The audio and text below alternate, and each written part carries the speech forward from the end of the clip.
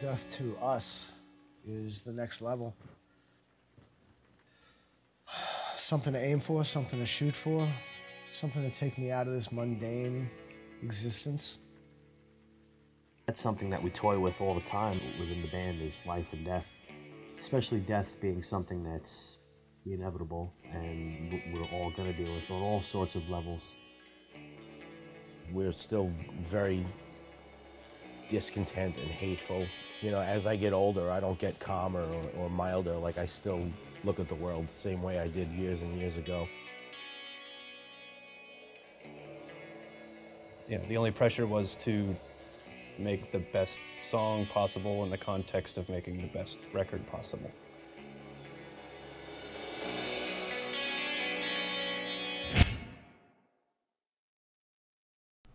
I think it's possible. Personally, I would like to just scratch and then go back in and do everything again. The good thing about that is that it frees up more track space on the 2-inch, because it's 2-inch 16. So for basic tracks, we only have 16. Mm-hmm. So if I know that there's only going to be one guitar track and it's scratch, that's awesome. I think it's better sonically because I can use more mics for the drums and bass. So next question, click tracks. Have you guys been rehearsing with them, or are you planning on using them, or are you going to just not? We never do. Awesome. There's certain spots where there's not like really a timing, like stuff where like you know, like the drums stop and everybody stops and then I come in. Right. And like there's not like a real, like, we've tried to put counts to like and it never works. Like, it only works by feel. To just keep time. Yeah, exactly. Just do what feels good. When we started the band, it was just us three. While we were on tour with our older band, we discussed this project in great detail of how it would be, and we knew that what we were doing was finite, and we'd have to start something new. We've had this idea to do this for a while, and it finally materialized. We decided to do something that would stretch our boundaries and define us. This is who we are. With the racks, do high, mid, low. Just keep going around in a circle.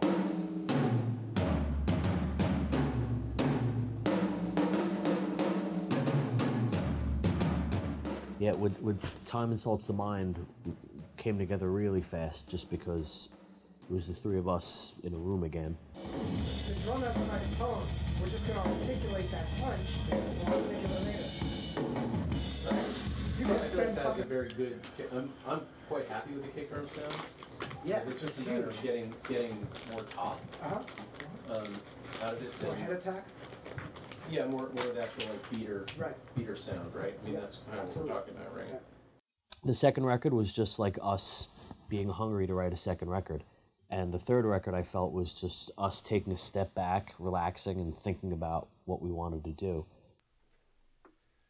We took a long time on this one. We took enough time to let things become really natural and let things kind of play themselves out rather than having to structure anything.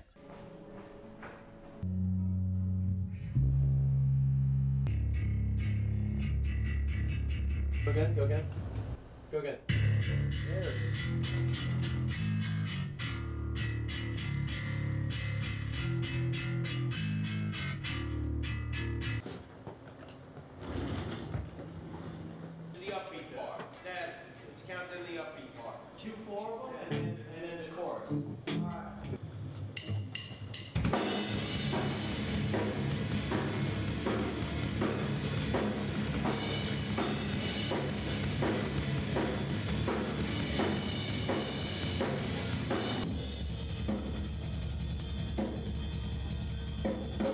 Less of the room mics in the picture, right? But let me go ahead and let me change the mic, let me put the daking, put the kick drum through the daking, and I'll add some of the snap going in.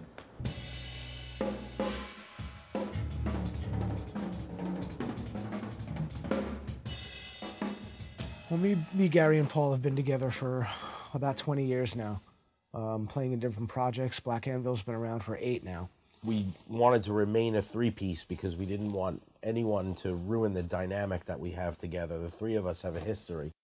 When it was time to start writing this record, somehow Gary and Paul started writing stuff for two guitars. You still limited it as three when it comes to like a live setting, and even though we would write songs as a three-piece, there's still the issue, like, you know, it drops out when there's a guitar solo and it's just bass, and the bass can only hold so much of the bottom. You know, it's different with when Sabbath does it. It's completely different than when we do it.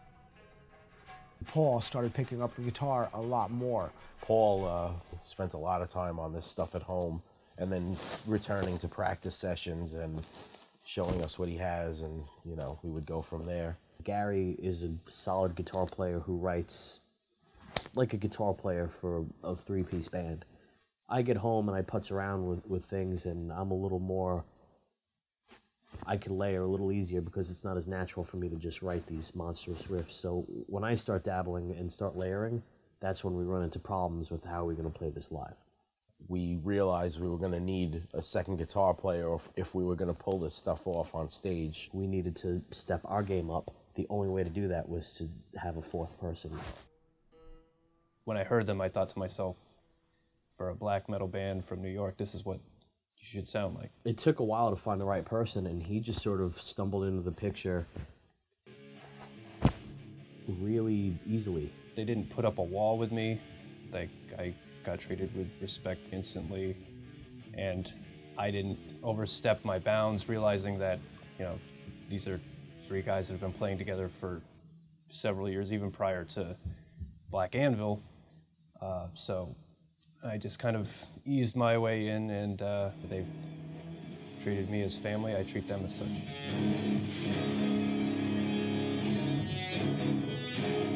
It's hard for me to play with other guitar players. It's not because of my ego, it's just because there's a way that I play that doesn't match with the way other guitar players play, and it's frustrating at times.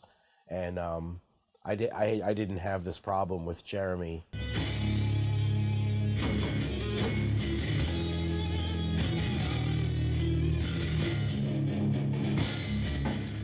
It just adds a whole nother level, a whole nother layer, and just a whole nother garbage bag of heaviness that just permeates. So it's really necessary, and it definitely shows off in the live shows.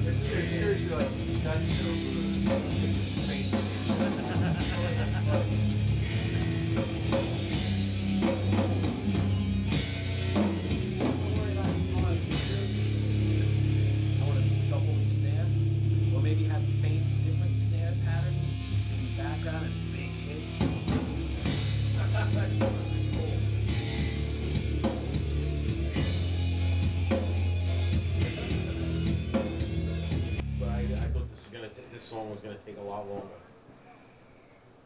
Very proud of you. It's hard, really hard. That's the fastest one. I know. It's a nutty blast. And not to disparage your drumming abilities, it's just the one song we've never really practiced that much since we wrote it. Which Never. one? This one? Yeah. We only started practicing it, us three practiced it maybe 2 times before we practiced with you.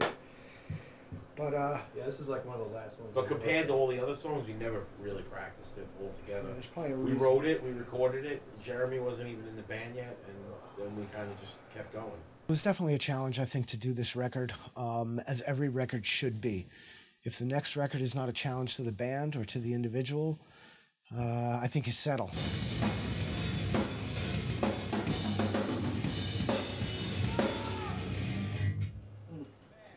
Knowing that we were reaching for something a little bit stronger, You definitely have to push yourself. You definitely have to challenge yourself a little bit more. Why continue even playing music or doing any sort of art form if you're not going to improve on it? I mean, everybody has their niche, but there's always room for improvement when you're trying to do something.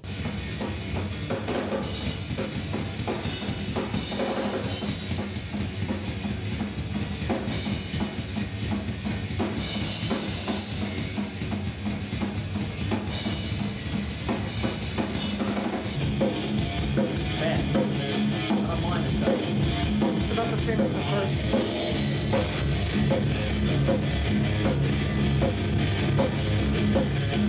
Be playing an 8-minute song. There are times where I listen to our our masters, and I'm like, how is this? How are we doing this?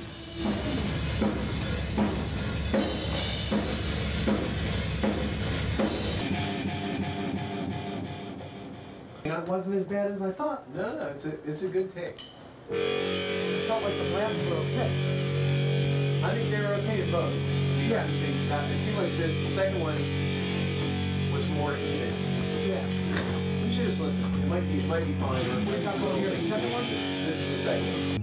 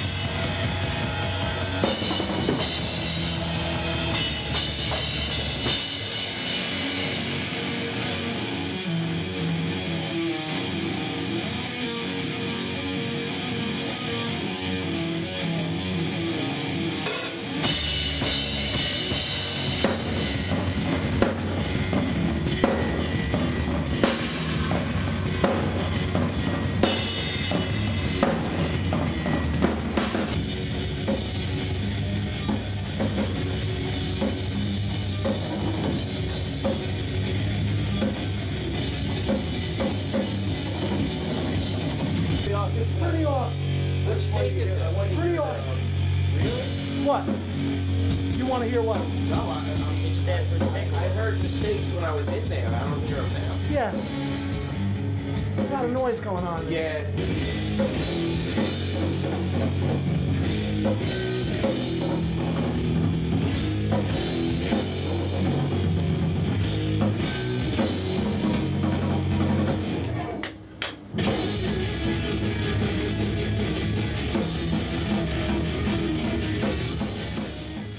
And 2 weeks for us to record a record, based on the experience that we've had together, is pretty long.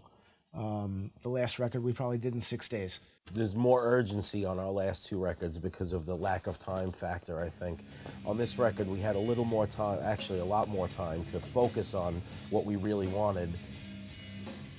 I had worked with Jay in the past on a record, and he's just a guy that, from the beginning, I'd always say, like, oh, if we ever have a budget, it'd be great to record a heavier record with Jay Roberts. I just emailed him. I said, hey, man, this is a band I'm doing now, and here's some demos. We'd love to make a record with you. And he wrote back, completely psyched and into it. I wonder if the earlier ones might have been just a little bit more. Like, I like that the thrash like went, it was a little bit like you know, like a little bit haywire. But the earlier ones, maybe they're a little bit more, a little bit less that way in a good way, you know. It's brutally fast. It's very fast. Jay was an amazing commandeer at that board. just knew what we were looking for before our song was even done, kind of knew where to take us, where to steer us, where to suggest where to go next. And that was really, really helpful. I have a preconception that metal is always recorded with close mic guitars. It is. Yeah. But and so I was like, of course I should close mic the guitars, that'll probably be fine. But in fact, like, more and more, like, further back feels like the right... I mean, it's only sensible that you would put the mics further back, because you never ever listen to your amp with your ear next to it. You know what it is? Like, if I was playing more of a straight-through, loud Marshall kind of metal sound where it's like a cranked JCM 800, yeah, I feel like maybe then close micing it would probably be a better idea. But because I already have shit tons of distortion, yeah, like, it's just better just to hear what the room makes it sound right. like. Recording with Jay Robbins was definitely an experience I would like to repeat. First and foremost, I was psyched because I'm a fan of Government Issue, and he was in Government Issue. He's a fantastic engineer, and he knew exactly what we wanted. And in certain respects where he didn't know exactly what we wanted, he was open to ideas. He didn't. He's not the type of engineer that discounts your ability and your experience as a musician. Like, even though I might not know my way around a board and with microphones and things, he listened to things I had to say and applied them and was surprised that it worked. I'm happy with the sound we're getting from the amps. Can you warm it up coming through the board a little more now? Like something through your speakers? Something you want to do to it before we track, or? No, I just want to hear it in context a little bit. Okay, let me tune in. I don't, you know, if I could get away without doing anything to it. Okay. You know, I mean, like, I kind of don't want to. I never want to EQ. If there's something that is missing, I'd rather, like. You don't think it's too trebly or anything like There's that? that, maybe on the Marshall side, maybe a pinch. Okay. It might be a little sizzly. I'll let you But let's do the hear it honors up if you want against. to fix it, because I tend to just turn knobs abruptly and fuck things up when we get to this point. The idea of an engineer telling me I could just plug into my pedal board, into my amp, and through, you know, 3 412 cabinets is unheard of as far as any other engineer I've worked with. So These songs have this rock and roll element to it. You know, we sort of want like an open rock and roll sound, but it still has to sound like us live. Adding another dimension with Jay, recording us definitely helped us reach our full potential. There was some magic there, and he really captured it.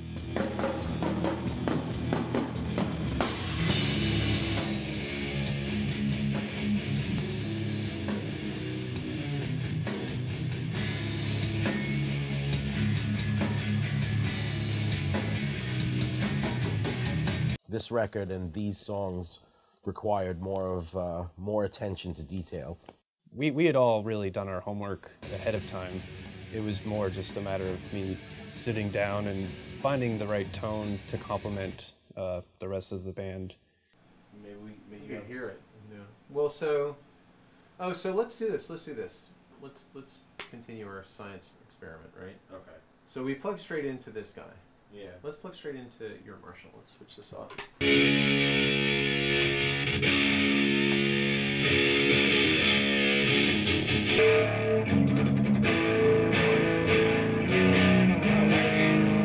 It seems very.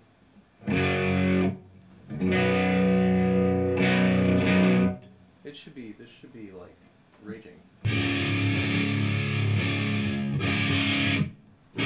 So maybe the AV box is our problem. Yeah. Well, now that I hit it, now it works. Usually, it's old, so that's why that happened.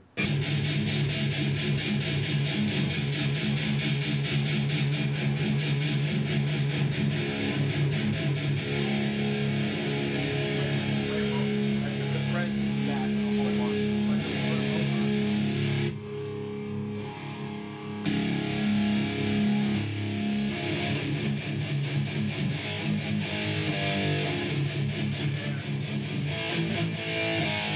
So here's right. That's Randall amp cabinet 1. Randall cabinet number 2.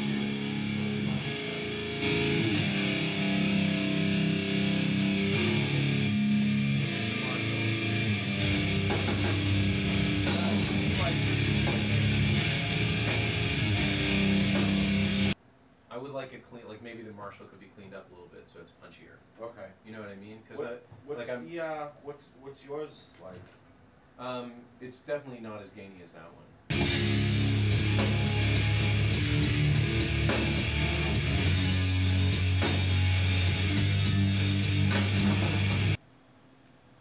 Is Jeremy's going to do rhythm track as well, right? Yeah. Oh, what about the chorus though? Well, I'm gonna definitely do the. There's no rhythm in the chorus, so it's gonna sound like that. Then I'll have. There's no power chords in the chorus, you know. It's all single Once you notes. have 2 guitars on it.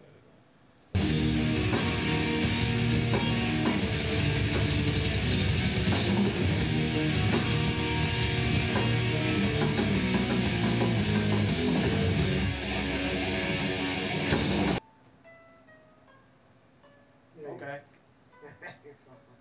Redo the whole thing. Yeah.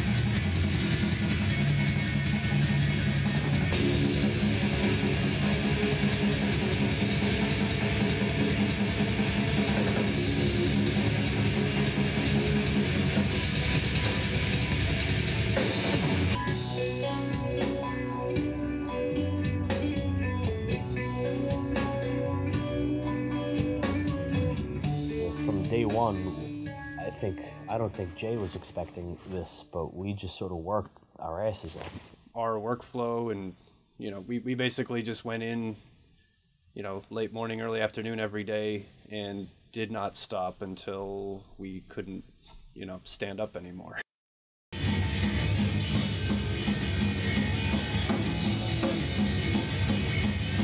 When we got there, time just seemed to not matter anymore. There was nothing to see and there was nothing to do other than to make this record. I didn't want it to stop. I just wanted to keep going.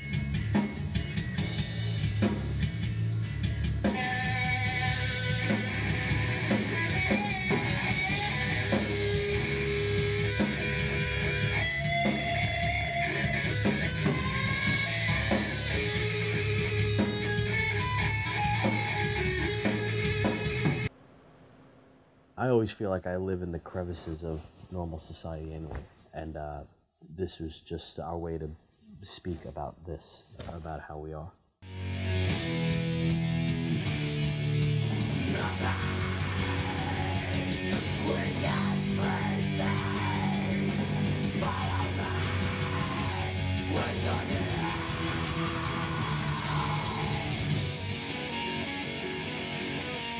Pretty good so far.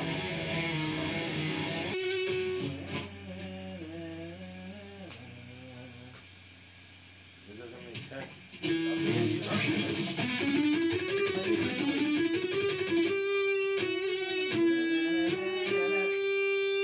What do you want me to do after that, then? Join the old solo or something. That's why you're not making any sense. I don't know what you want me to do. Rejoin the original solo after that. That's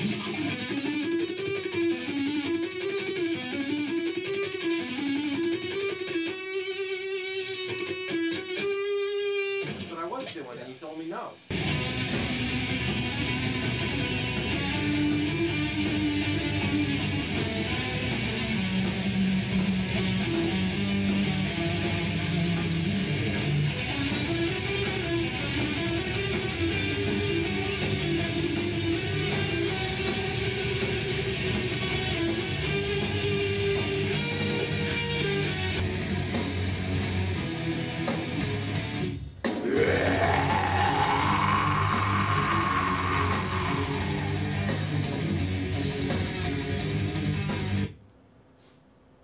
cool. That would scare my child.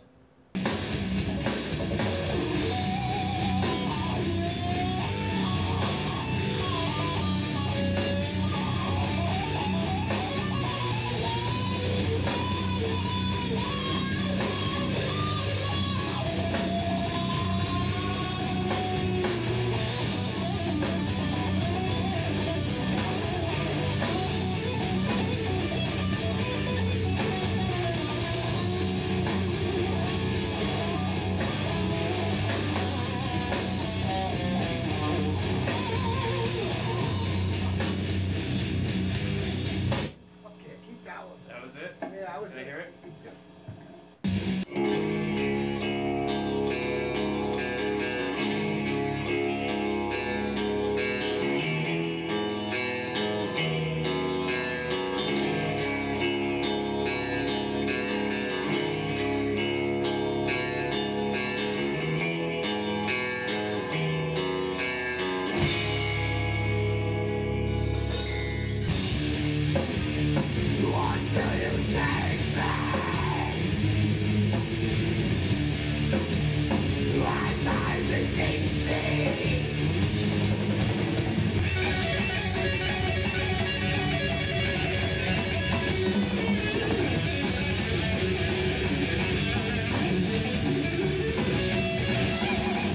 While you're blasting to play high notes, or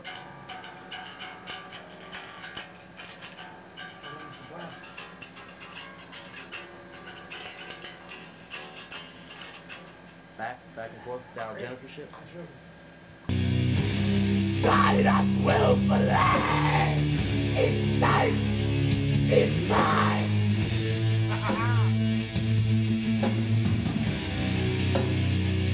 The second dictates the brain.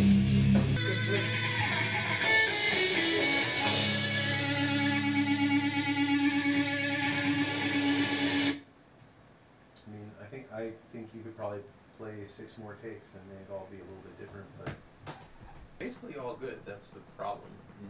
Like I'm not sure that like.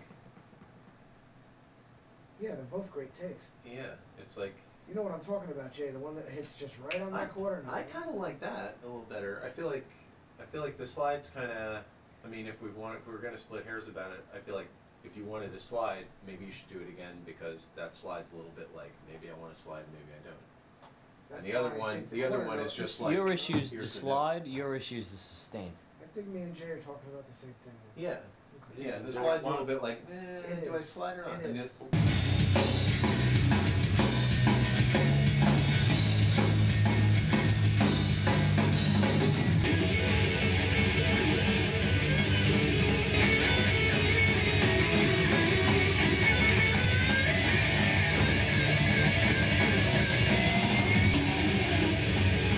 Oh wow, that was it. Might be able to do that better, but that's it.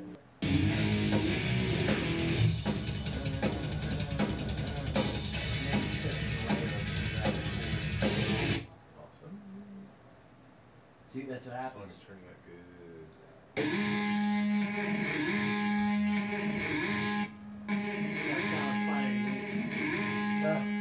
That's awesome.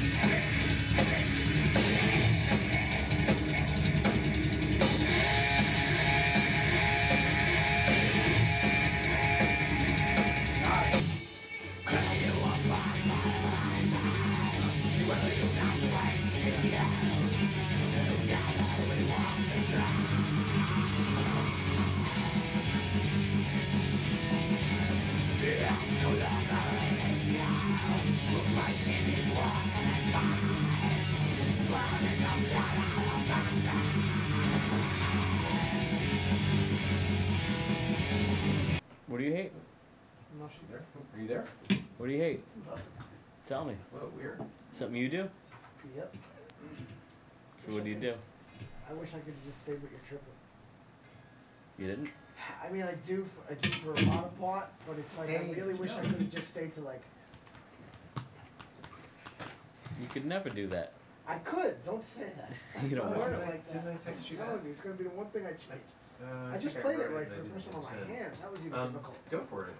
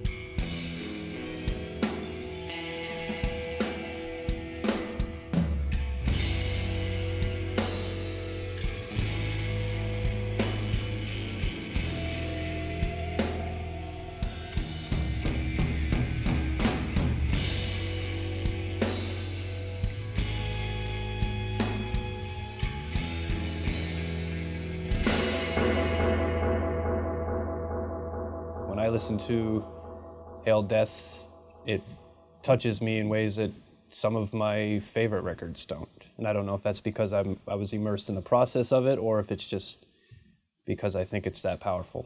This is definitely the best record we've ever done as a band or even as musicians. One thing to remember about this band is that if nothing else, there's a loyalty. All four of us are extremely loyal to one another and to ourselves, and we would never sell this thing short. This locomotive is gaining steam, and I only see strong things ahead. We're going to hit the ground running, harder than we ever have.